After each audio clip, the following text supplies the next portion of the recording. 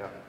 Okay, good. Okay, so now we're going to start maybe getting into the hitting. Okay, so when I teach hitting, you've only been working on the action. Okay, so the action is what? The spike. Yeah. Now, there is, in my opinion, 3 important things before the action that is just as important. Yeah. Do you know what they are? The approach. No. The action is the approach.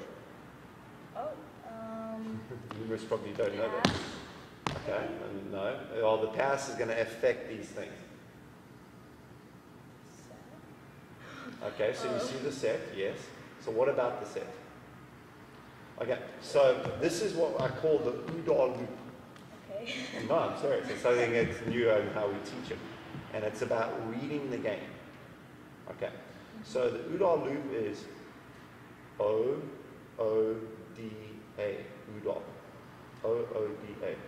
So first we have to observe. Okay, so what are we observing?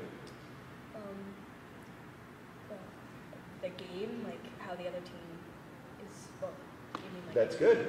How the other team is blocking. Yes.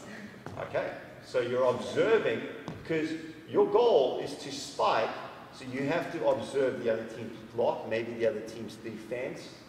Okay, what else are you observing?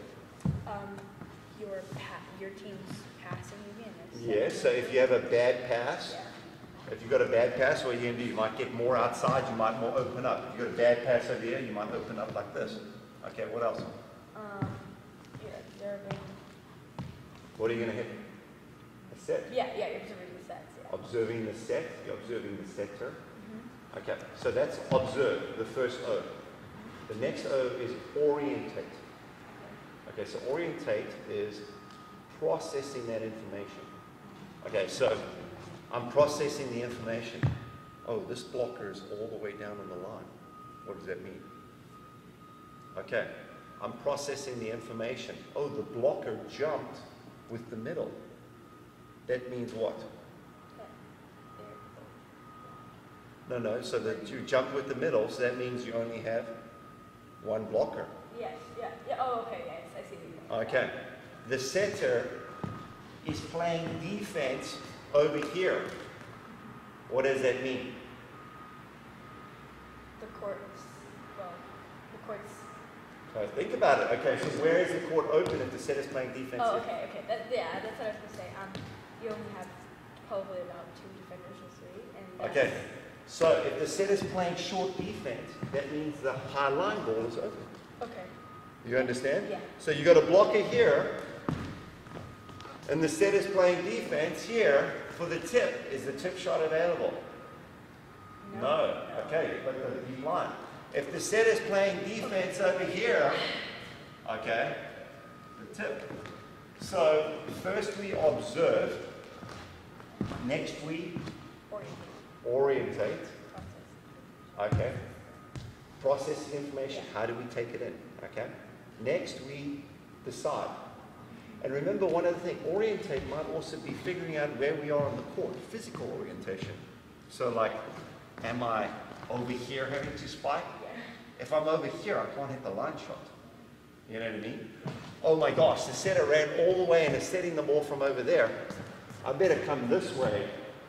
And that means my angle shots are less, but the line is greater. So physical orientation on the court. Okay, so number 1 is? Oh my gosh, okay. I know it's orientate. I know it's observe. Okay, observe. Sorry, Okay, come listen, don't worry. Okay. This is very difficult. This is new. Have you never heard of it? Okay, so this is called reading the game. Okay, so now you're seeing everything.